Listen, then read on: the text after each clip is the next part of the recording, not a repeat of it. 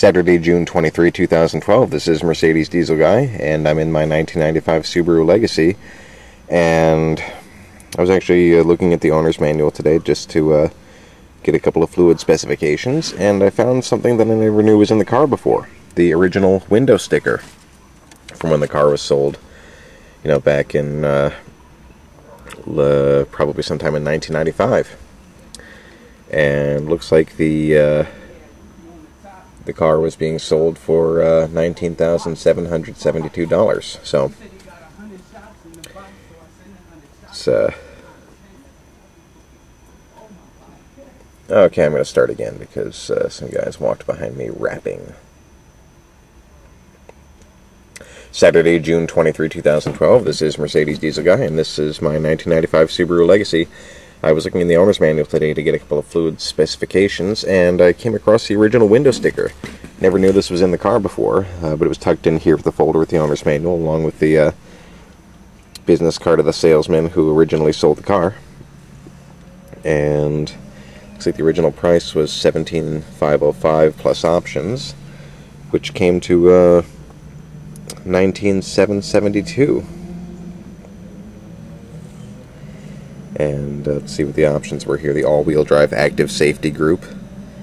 All-wheel drive, four-wheel ABS, four-wheel disc brakes, cruise control. Safety system value $3,000, but priced at $1,500. Then there was a $74 carpet set, which I'm guessing was the original floor mats. Style-toned pinstripe, which is the beige pinstripe along the side of the car, which is actually identical to the one on the Project Legacy, right over there.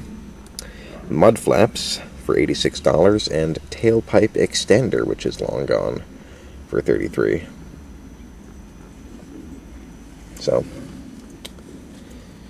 the car originally had this warranty right here, and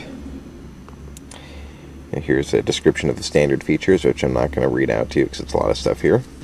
Car was rated at 21 city, 28 highway, and 28 highway seems to be roughly what I'm still getting, so I guess the car is still pretty much in tune. Estimated annual fuel cost $751, but I drive a lot more than that, and I'm sure I use a lot more than that in fuel. Plus, actually gas is a lot more expensive than it was in 1995. Hadn't thought of that. And it looks like maybe the car was sold at Gesner's Foreign Car Sales in Somerset, Massachusetts. So,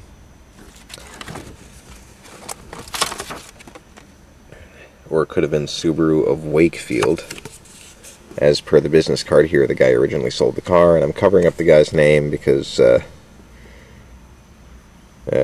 probably doesn't want himself advertised, so that's all. Just thought that was a neat thing to find in the car. Thanks for watching.